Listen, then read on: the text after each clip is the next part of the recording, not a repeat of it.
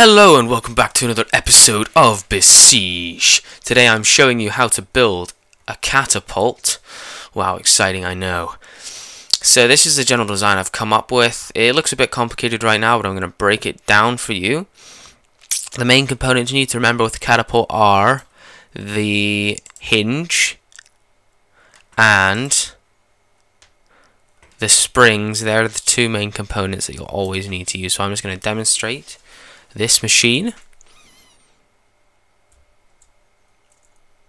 There we go, and as you can see it's quite long range. Took out the tower and all but one of the little guys. That guy survived somehow. It's just good luck, I assume. Okay, and I'm going to show you how to build it now.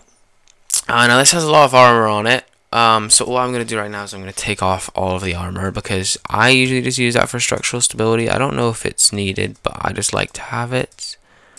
So let's just take all of it off and then I'll be able to show it to you better.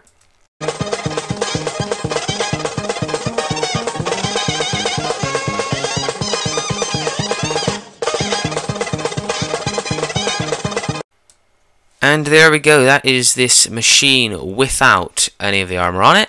And as you can see, it's quite simple. It's just a long and wide base to make it more stable, followed by a sort of a pivot here, which allows this arm with the actual bomb on it to move back and forth, or up and down. Yeah, probably that's it. Up and down. It allows the arm to move up and down. That's it. Oh my gosh, I cannot think today.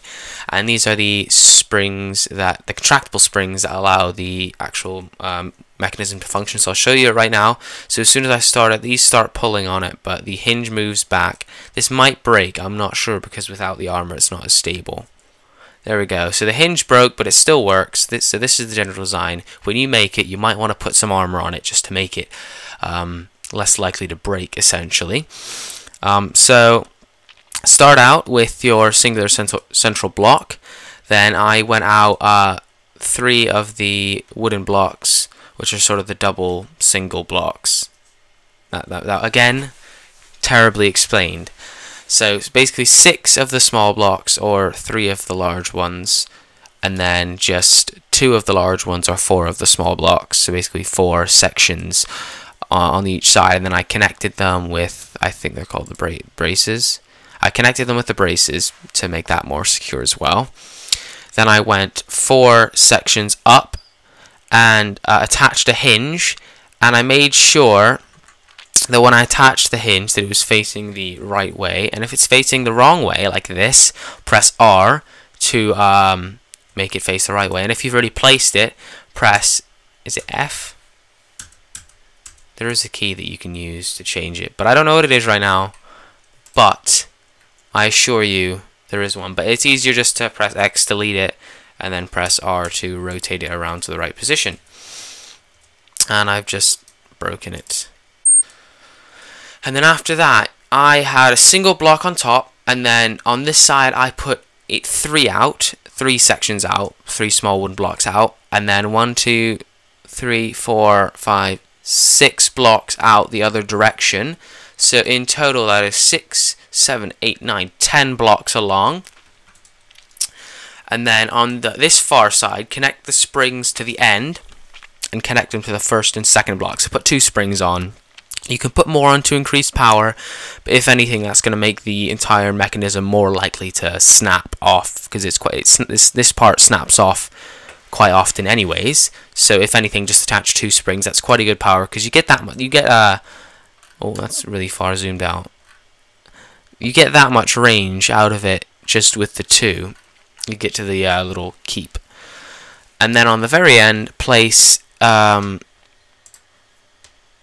the holder and just place a bomb in it, and then place braces along the sides and top of this arm to increase the structural integrity of it.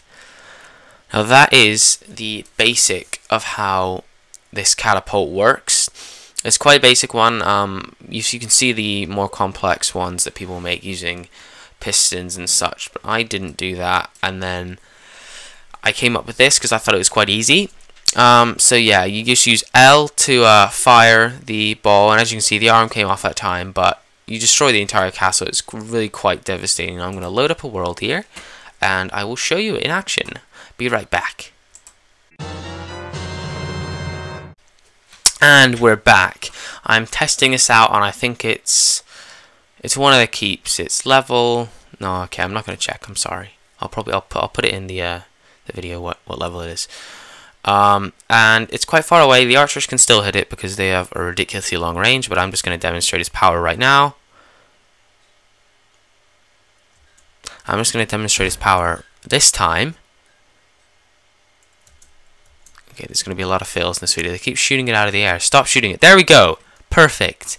And look at that devastation wrought by this catapult. I mean, there's not much left of it. It's sort of a single use. But look at that. Remember, was there a glorious tower? There's one archer who still thinks that he can defeat me, but no. But yeah, as you can see, that's the catapult. If you thought it was good, like the video, comment what you want to see next, or yeah, a specific thing I can build, or any improvements I can make. And don't forget to subscribe. Thanks for watching. Have a good day.